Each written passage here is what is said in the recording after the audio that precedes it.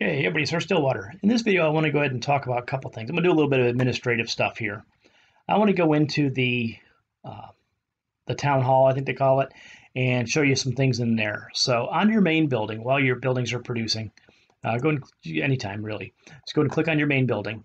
You're going to see your boosts. You're going to see a number of different tabs here. You've got news, profile, boost. It always comes into the boost overview, I believe, and then emissaries, which we'll talk about that later.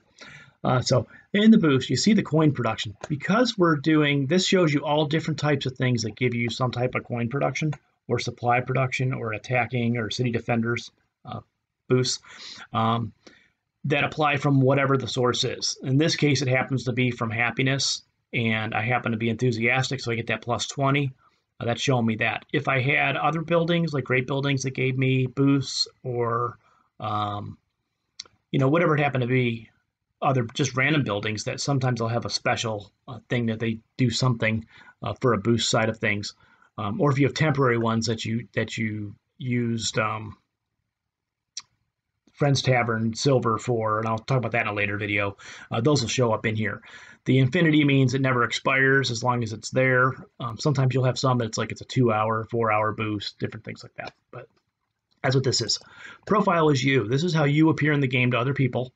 And you notice on my YouTube avatar, I use my normal face that I have. Whenever you create a new world or whenever you join a new world, it randomly grabs one of the avatars and assigns it to you. So that's what I've got going on here. Same thing for your profile. So I want to go ahead and change that because I always like to use the same one across all my worlds in case I run across friends from other worlds in the same game. It's kind of nice to have the same consistency. So you can scroll through the list here. There's lots to choose from. And here's the one I always use, this guy right here. So that's kind of me. That's Sir Stillwater. Well, at least in the game. So okay. And I'll go and say hello world. Okay, and this is basically, I'll change this later, but that is the and then you can go and change your properties and things like that on your account. I'm not gonna do that right now. So okay. But if you want to change your account, you can change your email, you do all that stuff. You do that here from the account tab. So you can add favorite achievements. I haven't even had any achievements yet to add to that. Some people do that, some people don't. I don't usually bother. But I always do update my avatar, and I always update my description instead of enter your description here or whatever the default is. It's kind of, you can tell people don't pay attention or don't care because you'll see a lot of that, description, whatever. Okay, news tab. You've got two things. One is an event history and one is your current contribution to great buildings. I don't currently contribute to great buildings because I can't, because I haven't unlocked that yet. So I click that and there's nothing. We'll talk about that later. Whoops, let me go back into the main building, go to news, event history. Do I have any events? Somebody has motivated my stilt house. We'll talk about that in just a second. Today at 8:27. It's like 8:45 in the morning on a Saturday when I'm recording this. So cool. That kind of shows me who did it. So I can go and click on him. I can go right to his village if I want. And apparently I'm already motivating his, and I'll show you that. Yeah, here, you can customize your profile text. That's what I'm talking about. So mine just says hello world, right? If you look at me. So I'll tell you what, if you're gonna, in my opinion, this is all my opinion because it's my opinion. If you're gonna have something like that, and you don't want to put anything in there, just wipe out what's in there and have nothing. But that just looks kind of odd, but that's my 2 cents. Do it as you will. Maybe people want to have it that way. I don't know. I really don't care. So I'll go back to my world. Where was I going with that before I got off my tangent? Oh, yeah. We're going to talk about adding, motivating people. Polivating is the term that's used in the game. So I clicked on the little arrow here at the bottom. So I want to see everybody in my neighborhood. These are people, there's 74 people in the neighborhood. Here's somebody who has the same avatar as me, so it's not exclusive. You notice this description, mouse over, you can customize your profile text. Okay, get it? I find it kind of funny. I'm gonna scroll down because I think I'm further down the line here. Let's take a look. Here I am. I mouse over mine. Look, I can customize my profile. I must not have saved it. Okay, so either way. People in the neighborhood range from 462 in my neighborhood right now up to 10,550. Some people have great buildings, None of them are my friend's tavern because I don't have friend's tavern yet, so on. So what you do here is, I know I'm kind of all over the place on this one. Excuse me for that. You notice the aid button at the bottom. Aid will just randomly motivate or polish any of the buildings in their village. It will give you 20 coin. It will give them a motivate or polished building that they can get the benefits from until its next harvest or next collection, excuse me. So you can just run down the list and say aid, 20, 20, 20, cash in the bank, right? Or if you want, you can actually click on their village.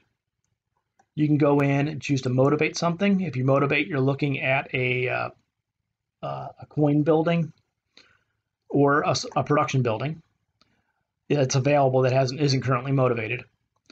Or you can polish a happiness type building. So whether it be a tree or a culture building or a decoration. So I could do their memorial. So some people specify the preferences that they would want. So if you do it by hand, look at their profile, it'll say, please motivate, or please do coin, or please do supply, based on what they need to help with.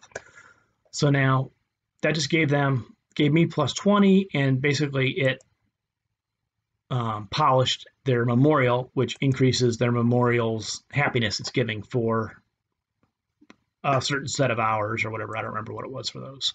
Let me go and collect these real quick. Looking to see if I have anything that's polished or motivated. I don't see anything right now, so I'll point that out in another video when I see something. You can't do it to yourself, so somebody else has to do it to your village. So, but basically, I like to use the aid button. I just run down the list, aid, do that once a day. Just kind of make that part of the daily routine. And it just throws 20 in the bank, or 20 in the coin jar, if you will. Whoops, I missed one. And you just do basically this goes to the end or the end. The middle one goes page at a time. And you'll see 24 hours until I'm available to re-aid them. Okay. And while you're in here, if you want to message the person, like Pippin, I'll just say, click in here and I'll send them a message. I don't know who this person is. It's just kind of random. Hello, neighbor.